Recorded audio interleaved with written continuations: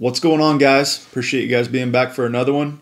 Over the years and as time has went on here on the channel, Instagram, Facebook page, wherever it might be, I've continued to get quite a few questions on what my everyday carry setup looks like. And just want to take a little bit of time here, probably going to be a pretty quick video, and just kind of give you a rundown on what I use as my everyday carry pistol.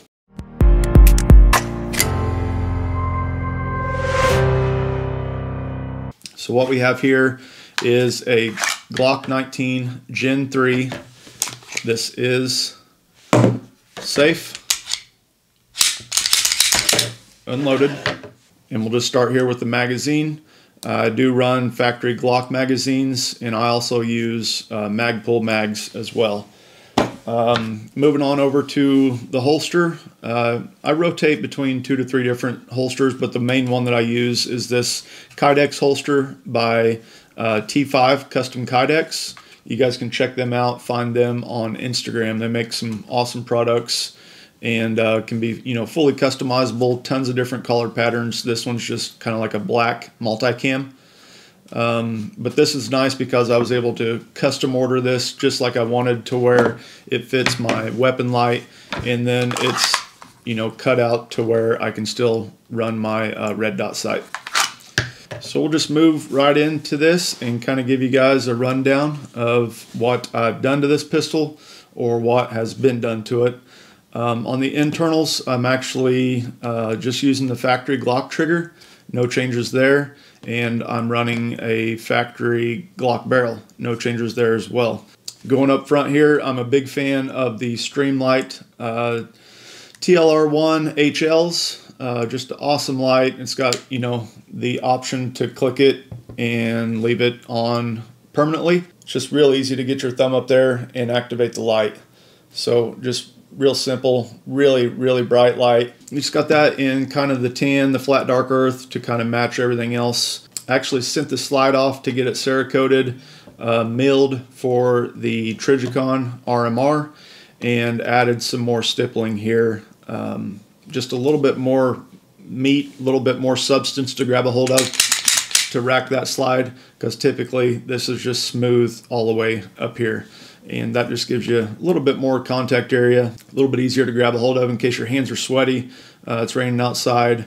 And really the only other thing that I've really done to this is just went with the flat dark earth colored mag release. That's actually an extended version too, so it's a little bit more sticking out there, a little bit easier to activate and release your mags.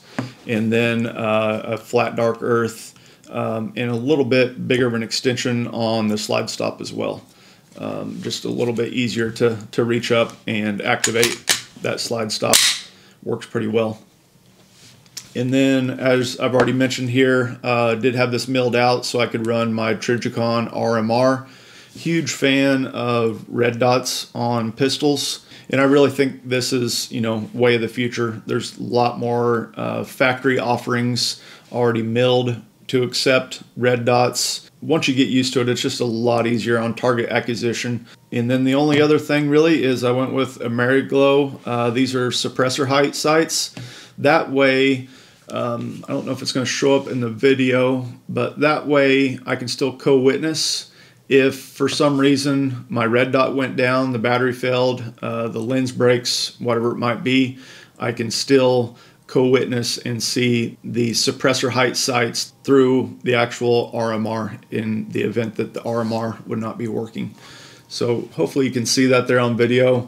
Move my thumb out of the way. You can see there you got the red dot, which looks really big in the video for some reason, but you can actually see your front sight post just fine.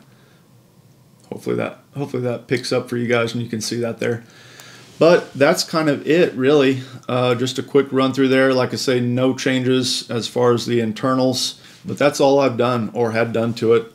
Did not do any weapon stippling of any sort here on the handle or the frame itself. Kept that all factory, and it just fits my hand really well. It's just a really good size for me, comfortable in the hand, fits well. And like I say, I love that light. It's just real easy to get up there, activate your weapon light when needed, if needed. And yeah, running factory Glock mags or Magpul mags. But that's pretty much it, guys.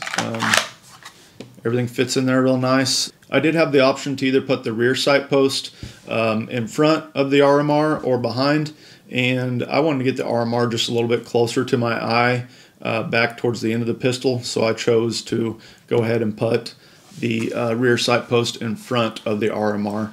I really like it. I wasn't real sure at the time when making the decision, but definitely super happy that I went that route. But yeah, super happy with this. Love Glocks. You know how pistols are. You know how Glocks are. It's like Ford versus Chevy. If you guys have any questions at all, make sure and comment down below. Try to get back to those as quickly as I can. Make sure and subscribe and like this video. It really helps out the algorithm on the YouTube metrics. So appreciate all you guys being here. Happy hunting. Be safe, and we'll see you on the next one. Bye.